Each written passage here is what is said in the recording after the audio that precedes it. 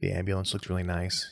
Batman himself looks really nice, obviously. Hello everybody, welcome to Risky Business. So as promised, here is our modding guide for Batman Arkham Asylum. Batman Arkham Asylum, obviously a great game. I really enjoyed playing it for the channel, but it's an older game and it's not really optimized for modern PCs. So we're gonna update it a little bit. And this is going to give you an even better experience than those remasters that were released a while back. So the first step that I always take whenever I want to mod a game is I always take a look at the PC Gaming wiki page for that game. And there are a ton of cool things you can do for this game. There's a lot of mods in here that we're not going to cover. We're just going to cover the major mods. And these mods are going to work for both the Steam and Epic Games Store version of Batman Arkham Asylum Game of the Year Edition. So the main thing we're going to look at, and this is a section I always look at for any game that I play on PC first, is the essential improvement section. So the skip intro videos we're actually going to cover with the next part, which is the advanced launcher. So the advanced launcher, I'm going to go ahead and put a link to this in the description of the video, replaces the existing launcher with a much better one that has a lot more options. So if you take a look real quick, if we go to Steam and we open up Arkham Asylum, we get this launcher and it has a few things, right? It has settings in here. You can do some pretty basic setup, but it doesn't have all the options that we're going to need to really optimize the gameplay experience. So we're going to replace this with a new launcher. We're going to do this. We're going to click on current release to go ahead and download the launcher. You can see from my downloads bar that I had already previously done this, but we're going to do it again just for the video. So once you have this, you're going to go ahead and right click and use your extraction software of choice to extract it to a new folder. We have VM Launcher here. It's got a 1 next to it because, like I said, I've done this once before. And this has two files in it, VM Launcher and nlog.dll. So we're going to copy these two files and we're going to stick them right in the binaries folder. So we're going to go to Steam, right-click on the game in our library, Manage, Browse Local Files. And this is the really important part. This has to go under the binaries folder. And when we put it there, it's going to replace two files. So we're going to say, yes, go ahead and replace those files. Now with that done, now when I launch the game, I'm going to get a different launcher. And this launcher has a number of fantastic options. So you can see here, because I've used this before, it looks like it's detecting that I've already applied the texture pack fix and things. So I'll just show you a couple of things here that you're going to want to do. So you can go ahead and play with these presets and play with these settings, but the main settings that you're going to want to look at are depth of field and PhysX. Everything else you're just going to want to set to your own preference. So I'm going on with ultra preset for now. This ambient occlusion kind of slows down the game a lot. So if you have a very high-end machine, you're probably okay, but you can enable that if you want and just see how the game runs. If it runs good, awesome. If it doesn't run great, no problem. Being able to toggle PhysX here is really useful because one flaw with this game is that there are parts of the game that will crash if PhysX is enabled. So what I usually do is I'll just play with PhysX enabled because it is really cool to see the effects. But then when the game crashes, I exit, I turn PhysX off, and then I relaunch the game.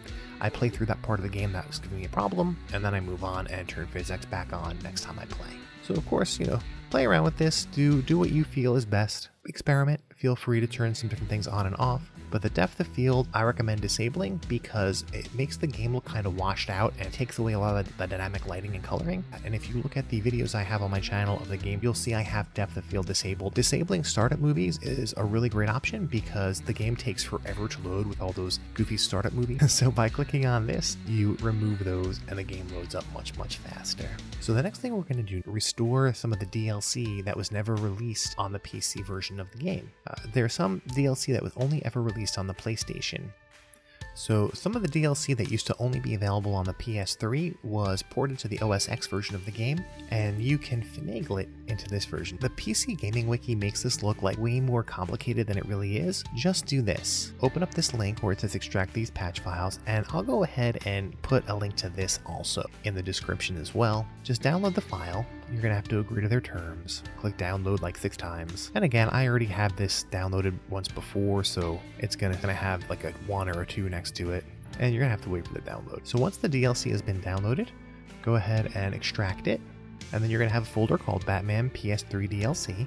And there's 3 files in here. Now there's a couple of different ways that you can go about doing this. I'm actually going to go ahead and copy these files into my Batman directory. So the same one that we were looking at before. And just as a refresher, right click, manage, browse local files, and then we're going to pop into binaries. and we're going to paste these files right into our binaries folder. There's a couple of different ways you can handle this. The way that they ask you to do it on the PC Gaming Wiki is a little bit more complicated, so I'm just going to do it this way. Now, you can right-click that patch.bat and run it, but what I like to do in these kind of situations, type cmd in the address bar in Windows Explorer to bring up the command prompt, just so I can see what's going on. If you just run a batch file right from Windows Explorer, it won't even show you what's happening behind the scenes, and I want to be able to see that. So I'm going to go ahead and type patch.bat because that's the file that we're running. And of course, always run executables and batch files at your own risk. I've run these previously, so I'm pretty confident that they're just fine. And so when you run the patch, it's going to go ahead and try to find the executable and the path. It might throw a couple errors, but it's really not a big deal because look, at the end it does say patching successful. And then it's going to automatically close the window in 10 seconds, but we can press any key, it'll go back to the prompt. You can let it go ahead and close, or you can just type exit. So now that we did that, we should have all of our DLC installed. So I want to go ahead and put in the HD texture pack. Now, when you click on that link, it's going to bring you to a Steam community forum that has a lot more modding information about this game. But all we're really interested in is just the texture pack. And if you look on the right-hand side, we have a nice big old download link. So it's almost kind of hiding from us. So there's a couple of versions of the texture pack here, but they're both the same. Just one's in zip and one's in RAR. I think RAR is a little bit better compression, so that'll probably download faster. Once the texture packs have completed downloading, you can go ahead and extract them to a folder. And now you're going to see that you have all these texture packs. It even comes with texmod.exe, which is a way that you can apply them, but you can also apply them through the launcher. It says here that I already had applied the tech, so that's going to be a problem for me. So since we can't get that to work since I already have it, you can either click on that texture pack button, or you can use the texmod tool that came with the textures to try and do it. You're probably not going to run into this issue. You're probably going to be able to use the launcher because mine's a little screwed up because I did it before. So if you find that you do have to use texmod like I do here, then just follow the instructions in the Steam community page, which I'll have a link to down there. We'll walk through it real quick. Pick our application, which is shipping PC game exe. We're going to open our package. And then you can even choose which kind of cape you want and which Batman textures you want. So that's pretty cool. And just run that. Just bear in mind that injecting these textures can take a long time. So as you can see, we now have Joker available as a playable character. And all the downloadable content is here. We have a much nicer looking Batman here. And the game just looks a whole lot nicer overall. Now, there is one more thing that I wanted to go over. The cutscenes in this game are all in like 720p. It's awful.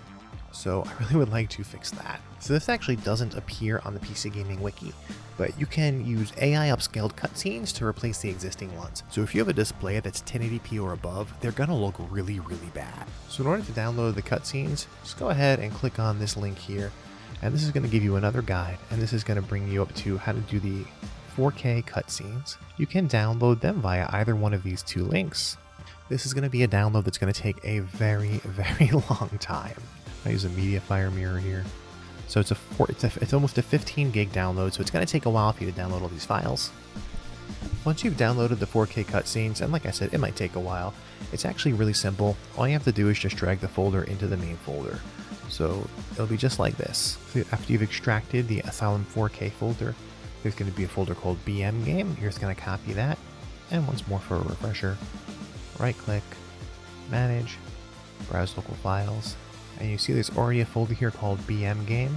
So you're just going to paste your new BM Game folder here. And when it asks you if you want to merge or overwrite files, just say yes. And what it does is it overwrites all these movies into the Asylum 4K version of the movies. So you see like I have an empty folder under there because I already did this. And you're going to have all 4K versions of the cutscenes. It's going to look a lot better. And that's it for the tutorial. So we improved the visuals of the game. We upgraded the cutscenes, we upgraded the textures, we upgraded Batman, we unlocked a bunch of DLC that was previously not available for the PC. So I hope that was a helpful tutorial for you. From here on out, I have a playthrough of this entire game on my channel if you're interested in that, so please stay tuned. You can enable notifications if you don't want to miss it. I do commentary on most of the game. Sometimes I left it off because I was having audio issues. But for the most part, I have commentary, and I have a lot of other Let's Play walkthrough type commentary videos coming. I also have some different kind of history and trivia content for various games, and I have some more tutorials for PC gaming and emulation coming. So please subscribe and enable notifications. If this video is helpful, please throw it a like and subscribe to the channel. If you would like, you can join my Patreon. You can follow me on Twitter. You can follow me on Facebook and Twitch. All those links will be down in the video description. Thank you, and until next time. A little more gameplay footage here. You can see the textures look really good here. I'm impressed.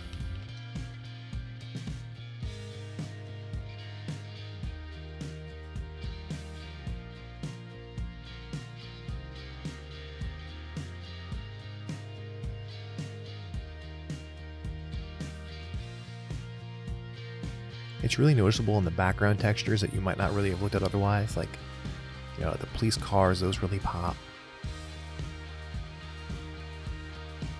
The ambulance looks really nice. Batman himself looks really nice, obviously.